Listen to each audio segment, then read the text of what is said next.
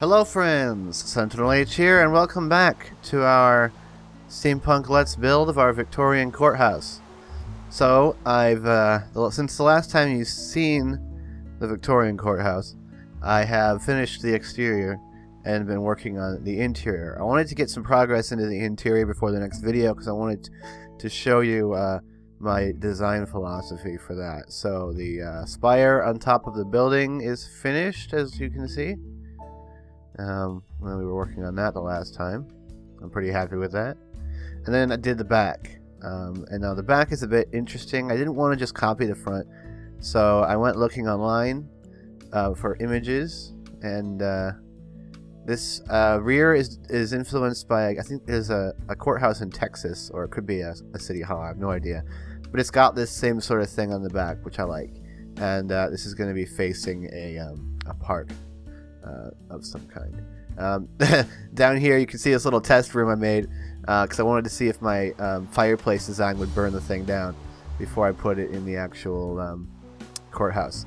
Because yeah, when you've got a building that's primarily made out of wood and wool, lighting a fireplace is probably one of the scariest things you can do in Minecraft. So let's head inside, and I'll show you what I've got so far as the interior is concerned. So here we have the entryway, which I'm really happy with. I think this looks really nice. I like the ceiling height. The ceiling height is 1, 2, 3, 4, 5, 6, 7. It's technically 8, but with all these slabs here on this vaulted ceiling, it feels more like 7.5. I like to have slabs on the ceiling to give ceilings more depth, which I think is a great height as well. This is for some sort of municipal building. It might be a little tall for real life, but for Minecraft it feels pretty good. We got the pillars made out of spruce. I really wish that the connected textures were still working, because then this would look like a wooden pillar instead of a bunch of stacked slabs. But I still like the look that spruce gives in this texture pack. We got these lamps, which are glowstone attached to hoppers, which looks really nice in this texture pack. Little details in the columns. So now we'll take a look at some of these rooms. So this is the first room, which is the corner room. So you can see that the ceiling's at the same level so that it fits above the windows. I've decided to put cyan stained glass in all the windows in this building and all the windows in the entire city, because it will really pull in, at least on these types of buildings. It pulls in the roof color and makes it harder to see into the building from the outside, which I like, actually. You can still see through it from the outside, but it gives the interior makes it a little bit hazy. Yeah, because in reality, you're not just going to be looking through windows and seeing perfectly clear. So, especially during this time period it's supposed to be taking place in, where, you know, I don't know if my decision has any actual merit, but I really like it. So this is the first room, and it's kind of a smaller one. I'm thinking of making this to judges' chambers, because this is a courthouse, and the courtroom is in the center here. On the other side of this wall is where the courtroom's going to go, the main courtroom. There might be at least one other small courtroom for other things, but the main courtroom is the center area. It's really going to be quite large and grand. Well, the judge needs a quick way to get through there, so the only way I could figure out to do it is to put his chambers here and put a little access door here. Of course, in reality, if this city was real, you'd probably have guards in this hallway of some description, and this door would probably be locked, so you wouldn't be able to just go right in. But I haven't finished that room yet, because interiors are tricky for me. The overall styling, though, is I think really nice. So we'll head upstairs in a moment. There's nothing up there, but I'll give you a look at what's going on. This corner is giving me a little bit of trouble because it's a little too dark, but I don't really want to put another lamp over there. I'll figure something out. It's just a little dark in this corner, and I don't quite like how dark it is. But we can go into this room, which is pretty large, actually. And pretty bland. This might actually end up being like an auxiliary courtroom of some description, a small one, for less important things. Who knows? But it's a pretty nice room. It divides evenly, even though the window isn't in the center of the room, and because it fits on the outside of the building, but the inside it's a little funky. But it's a little dark in the corners, again. But you know, not bad. I like it. I don't know what I'm going to put in here, but you know, it'll be useful. This is my grandfather clock. I used it in the same design in the center of the clock tower. Little bench here for waiting, just because I needed something to put here. As you can see, I made the staircase an actual enclosed staircase, because if you saw this corner before, it was way too big. This wall was enormous, and it didn't feel very good. So I closed off the underside of the staircase, and suddenly this area is smaller, and this size of a painting fits across it perfectly, and it made this area look a lot better. So sometimes you make your rooms look better by reducing the amount of space that's in them. So anyway, you can see all the doors follow the same pattern. I wish I could put doors in the center of the block, but I can't. So anyway, we got stained glass above the doors to give them a little more height, which I still think looks good, even though the doors are off-centered. There's a hole in this wall. Let's put it back. I hope it didn't catch fire and burn out, because that would be unfortunate. There's fire on the other side of this wall. So don't look to the left too much, because it's not finished. Just showed you. But this little vestibule area over here, I wanted something to put here after I divided these rooms off. But it's kind of small, so it ended up just becoming a sitting area, which I think works out, especially given what I might end up putting in here. This may end up being the mayor's office. Or actually, no, this over here is probably going to be the mayor's office. But I could imagine people waiting here to either, you know, see the mayor or whatever is going to be in this room. But it's a little waiting area. Nice painting. Stuff doesn't quite line up perfectly, but I didn't want this painting right up against the window anyway. I still think it looks nice. The ceiling in this area is quite interesting, but it still works out. If this was closer together, with that, it wouldn't work, but it still does. And we got our chimney and our fireplace, the back of it, right here. And if we head in here, we can see the room that I had built over there outside to test this fireplace. So, oh crap, it is getting lit on fire, isn't it? I didn't make this. Alright, I may have to redesign the fireplace, because it does seem like certain blocks are burning. Which is weird. You'd think that these wooden floors would burn first, but no, it looks like that stuff up there is lighting on fire. Huh. I don't know, but I like this room. I like the size of it. It's a bit of a weird room, because I had these little bump out bits, these things here that needed to be here, but then that messed with the square. The room wasn't square, so it messed with the ceiling's framework. So I decided to make these brick so that it made sense that they intersected, and basically these brick studs, which gives this room a bit of a different feel. It's very interesting. It pulls together everything. I put a little bookshelf over here. I'll put some seating over here, maybe. I'll put a desk over there, and this will be something, some kind of a room for somebody. I'm thinking of using it as a set for a series that I'm going to be that I want to start.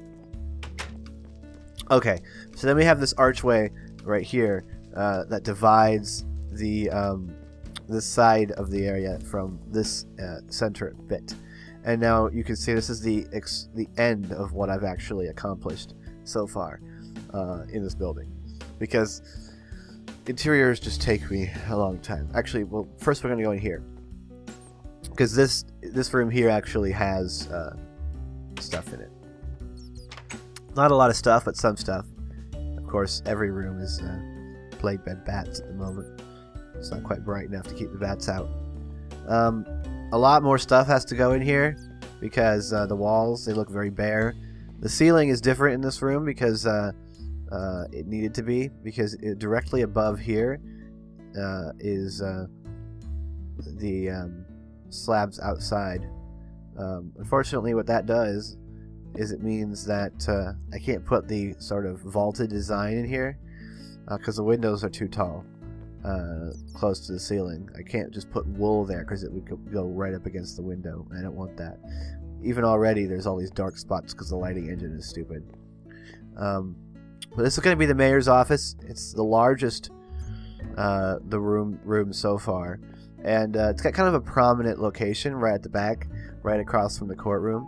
And since I want this to sort of be a combination courthouse city hall, because I couldn't think of a good reason to have both this enormous courthouse and a city hall, because there's so much space in this building, so many rooms there's going to be, that we could very easily wrap all of the functions of city hall into this building. I couldn't justify having both. Plus, I didn't have a good idea for what I would make the city hall look like, and I think this building looks amazing. From the outside, it looks really great. So this is the mayor's office going to be. I'm going to put a very large desk right in this area, which should fill up quite a bit of this room, actually, on this side. We're going to put, I need to light it up a bit better in the corners. Every room kind of has that problem, because I like this sort of lighting off the ceiling. But I'm going to need to light it up a bit more over there. And so, yeah, it's going to be pretty nice. We're going to put some paintings on the wall. I'm going to put something right here to break up that wall. Obviously, a large power desk. And it'll be good. So it's the mayor's office right across from the actual courtroom. And this is the area that the courtroom's going to be in. I'm sorry that it's not more complete at this point, but, interiors. I'm sorry that it's nighttime. I don't like it to be nighttime because it's much brighter in the day. But I can't make it day because I don't have any of those functions. Hopefully you can see what I'm going for. Essentially, the way this room is going to work is that, the judge's stance and everything is going to be on this end of the room. The main way into the courtroom is going to be at the back. This door is only going to be used by the judge himself and possibly the jury to file them in. I think it's a decent size, sort of similar in size, if you think about it, to those court shows like Law and Order and stuff, which I grew up watching. But this is the extent of it. It's going to be pretty grand because not only are we going to have quite a bit of seating in this room, a couple of rows of benches before we get to the wall that divides the front area where all the jurors are going to be over here. But we have a balcony. We're also going to have balcony seating, which I wanted to do because of the movie To Kill a Mockingbird. I believe they had that courthouse had balcony seating, and so I wanted to do the same thing. So even though there's not the room doesn't look all that massive here, it's going to look quite a bit larger because we're going to have balcony seating, and of course it's a very tall room, so it's going to look quite grand. So that's the idea with that. That's going to be the courtroom. And then over here on this side, I'm not just going to mirror what's on the other side. We have different needs. So we've already got the judge's chambers and stuff. So what I was thinking of doing is whatever room I divide off of over here, make it a bit different. Make this whole side a bit different. So that it does matter. If you come in that side over there, you get that experience. But if you come in this side over here, you're going to see a differently laid out room. There's still going to be a staircase here on this side. Because I think there's still going to be a staircase on this side. What we might end up doing is, people will know that if they're going to court, they come in that way, and if they're going in for another sort of municipal necessity, they might come in this side. I could put signs there. So maybe we won't have a staircase here, but it will look a bit different. We won't have another one of these arches, just right on the other side here. It's going to be a bit different. We might have an arch like that on this side here, and actually have the wall over there. This little area here might be part of a room over there. Who knows? I've got a couple of ideas, but we're probably not going to be able to get to that today. Anyway, now that we've got sort of you've seen what I've done here, let me know in the comments what you think. I hope you like it. I can't get over how much I like this room, this hallway, this view right here. It just looks fantastic. I took a screenshot earlier, and this just looks great. So it's going to be the thumbnail. Anyway, for this episode of the Let's Build, because we do want to build something, we're going to work on the courtroom. Because as you see, we do have to fill this out. And I've got it's daytime now. As you can see, a decent amount of light does come in through the windows. And it looks quite a bit darker at night. However, and it actually looks a bit too dark at night. But here's the thing. For the time period that this is set in, essentially Victorian era, because that's when steampunk is mainly set, that makes sense. Alright? You had gas lamps and things of that nature back then.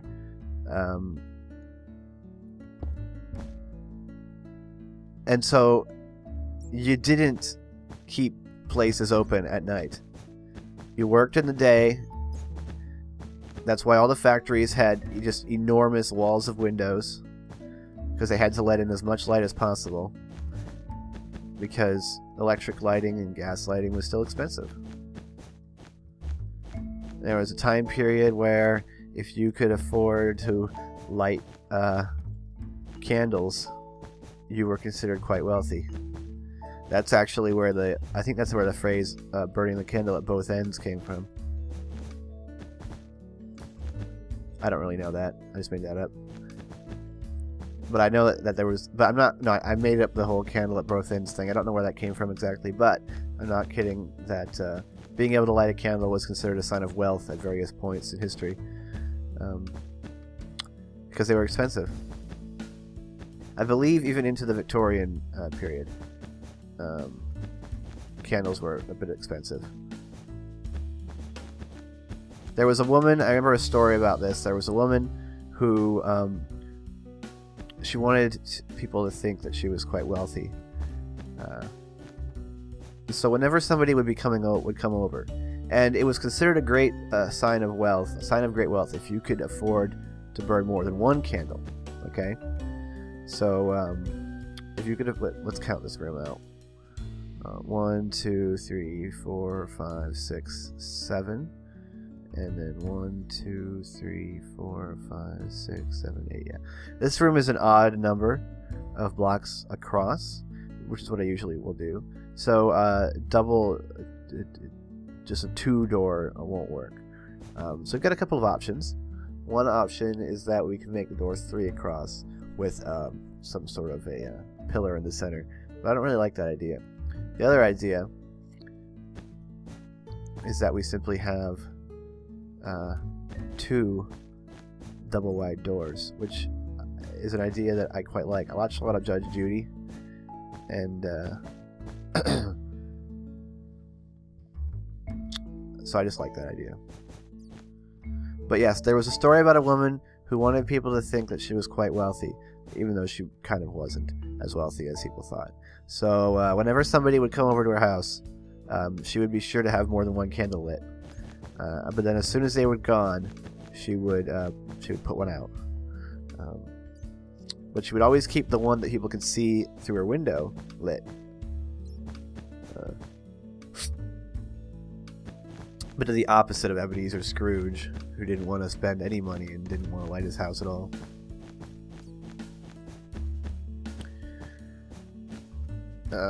Yeah, so I think that's an interesting story. I like that story. But my point is that it makes sense that these buildings are not really lit to the point where you'd want to use them at night. They're going to have dark shadows, dark corners. During the daytime they'll be brightly lit, but at night they're going to be a little bit more gloomy, because they wouldn't have been open. You wouldn't hold court at night. You would adjourn it for the night and come back in the day. Okay, so the next thing that happens up here is we need to line this with spruce. The reason for that is that, of course, this is the ceiling of the floor below, and we're going to be getting into the there's going to be another layer on top of it for floor. Dang, that looks dark. Why does it look so dark? As you can see here, we have the wooden planks again, the oak wooden planks. but I didn't want those oak wooden planks to go right up against here, so I used a spruce border. So yeah, there's that. And now, as you can see, I've been lining the bottom of all the walls with sandstone. Sandstone being one of the primary building blocks in this in the block palette that I've chosen for this build. I wish I had the old. I wish I still had the old white wool. If you remember, back in the 1.5 version of this texture pack, we had a very off-white white, and I quite liked the off-white white. But now you've got a very white, although, you know, it's still got some pattern to it, so... Although I don't know if I like the pattern all that much. I do. It looks like canvas or something. But the other white and the other cloths didn't have that. Anyway, this wall is going to need some work. Quite a bit of work, actually. It's going to be a bit annoying. Essentially... we're going to have that go like that. We're going to mirror the windows, how they look on the outside. And so, yeah, we'll get to that. But now that we got the walls in, we can see how large this room is going to be. And honestly, I think it's quite a nice size. It's very large for a courthouse. In reality, your courthouses really weren't this large.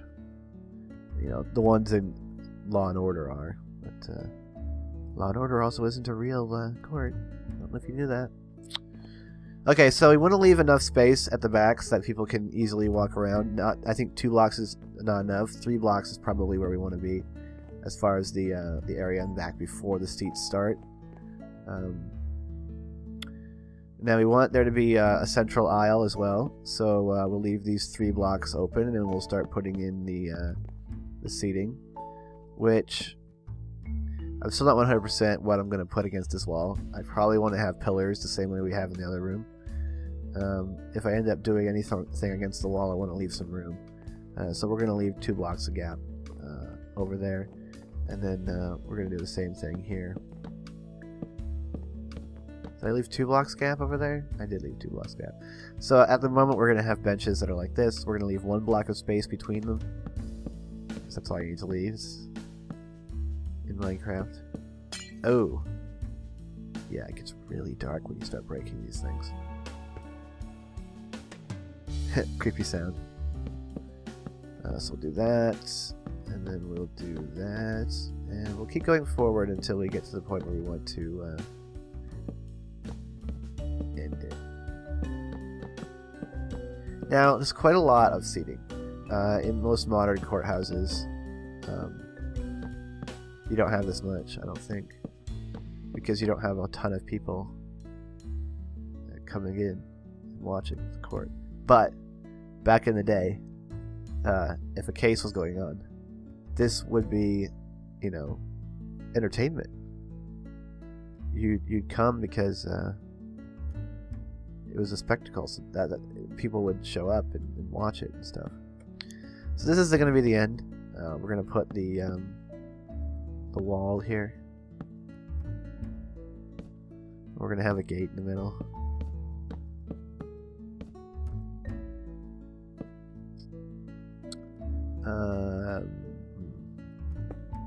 My idea was this,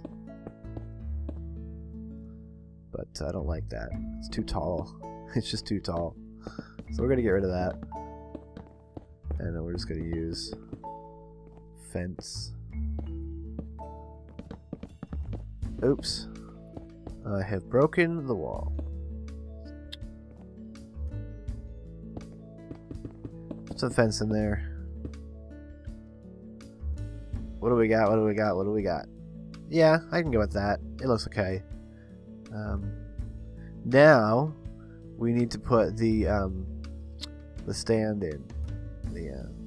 You know, the stands where the defense and the prosecutor will sit. Will be, I think I want the stands to be here. Here is good. Obviously the defendant will be on this side. So we'll put that there.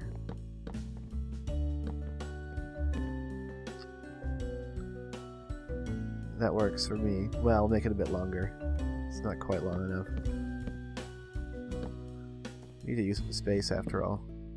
And that means putting a slab in here. So let me get my spruce slabs. I may end up changing this out for a different wood. I haven't decided if I want the furniture to be a different wood or not. Alright, so actually that fits right in the middle of these rows of seats, and I think that works.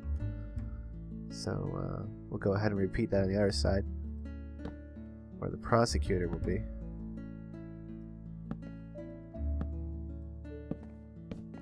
So there's the prosecutor. And then the judge's bench will be in the middle here, and we'll put the jury in multiple stacked rows over here. So the frontmost of the jury stand is going to probably be here. But even then I don't want that right there, so it's going to go here. And then a row up. And then a row up. Although I think real jury stands aren't that tall. It's pretty tall. We might only make it 2. We'll work on that, but we'll at least use that to save the space. Ah, man, it's dark. These don't really spread very far. They don't light up a whole lot of area. I need to put some lights in the walls, and of course we need to put a ceiling on this room. But the thing about this courtroom is that it goes all the way up. Not all the way up to the cyan. I'm gonna put a false roof in there. I'm gonna put just a roof just below the actual roof.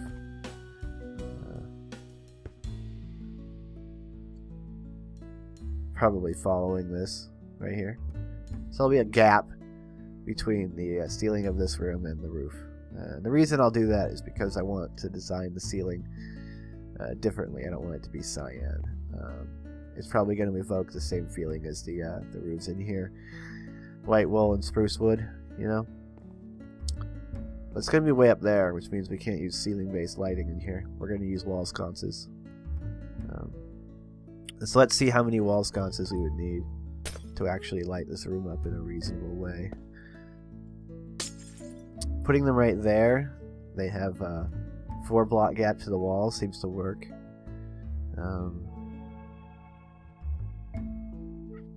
To light the wall. So 1, 2, 3, 4. We'll put one there.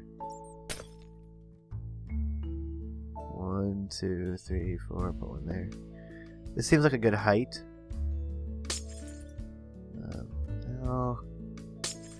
No, it's not lighting the floor at all. So let's drop it down. See what happens. Lighting is very important for your builds. Yeah, there's no way we're ever going to light the center of this room using wall sconces. However, I think that dropping them down a block helps to light the edge of the room better.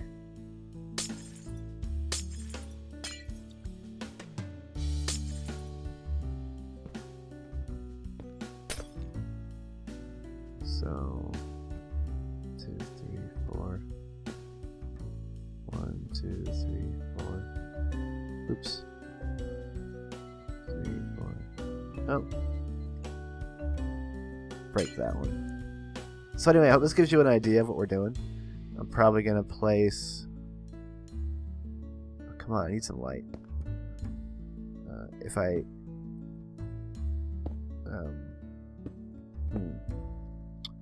I was thinking about a light right there, or a bit higher up.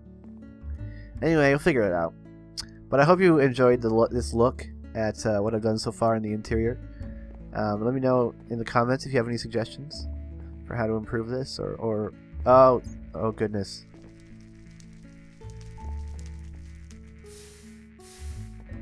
Well, I guess we can all see one definite way to improve it. I guess that fireplace did end up burning the place down. So anyway, at least we got a little bit of excitement. I'm sorry if I sounded a little less energetic today. I'm still getting over being sick. It's pretty much gone, but it does sap a lot of my energy. Anyway, stay tuned for future episodes in this series. Let me know your suggestions.